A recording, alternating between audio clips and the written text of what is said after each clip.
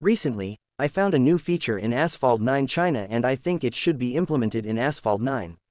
So with no further ado, let's get into it.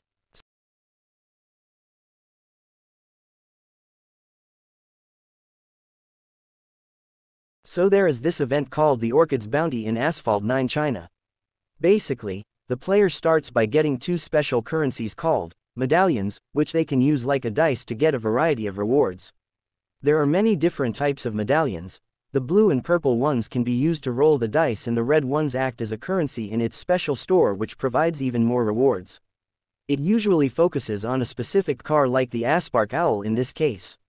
Also, I found another version of the event focusing on an unreleased car called the Nissan GT-R Neon Edition which might get added to the global version in a few updates.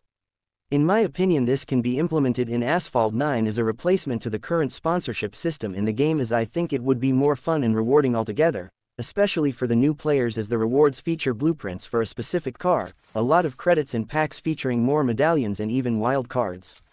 Also, it might encourage players to play more as this event has its own daily missions, which rewards players with more medallions for them to roll with. In the end, I think this would be an amazing addition to Asphalt 9, as I believe that it will be just a bit more fun and exciting to have this system of rolling to dice for rewards in the game, but at the end please let me know your opinions on this matter. Hope you enjoyed this video. Please subscribe and comment your ideas for the next video. Goodbye and have a wonderful day ahead.